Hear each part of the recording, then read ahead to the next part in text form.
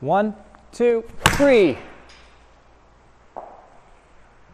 What's up, guys? I'm Josh, one of the coaches here at Par for Success. You might have heard me counting 1, 2, 3 during my swing there. What was I doing? We'll talk about that in a second. But what I wanted to talk about was this fancy equipment that we've got here. It's just called a dual force plate.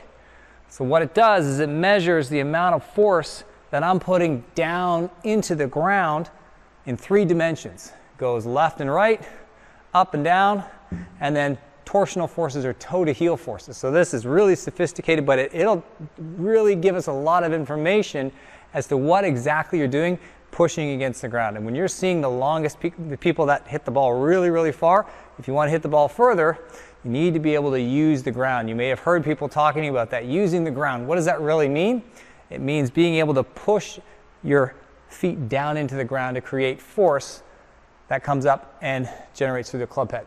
So a couple of things we need before that. We need to have good mobility. You need to be able to rotate so you can get into the good positions in your swing. You need enough strength to be able to hold on to the club, create some arm speed, and like I said, push through the ground. So you need to have some level of strength, but at some point it comes down to being able to generate force into the floor in the right order or the right sequence. So I'm going to show you a really good drill today that's going to help you learn how to use what we call toe heel forces in your lead foot, okay, or your lead side. So the toe heel forces would happen in the transition. What we found through our research on these plates is that the people that swing it the fastest in the world are reaching a peak down force into the ground in their lead leg very early in the downswing. So they would be peaking out their down force in this leg, pushing through the ground just as they're kind of starting the downswing, and you see how I'm pushing that leg through the ground, and that pulls the club into this position for a really powerful strike.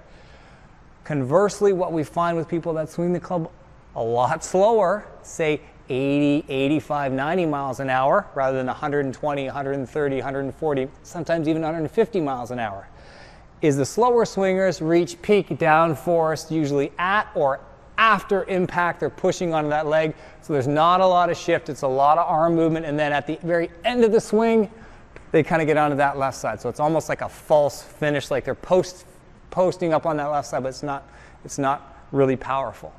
Here's the drill that you can do to help you fix that.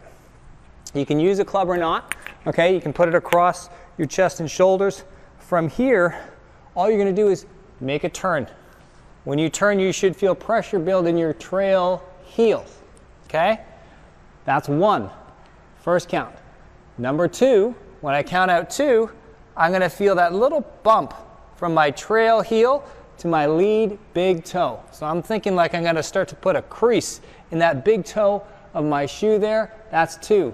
3 is me pushing this heel, my lead heel, through the ground to almost, boom, open me up this way, okay?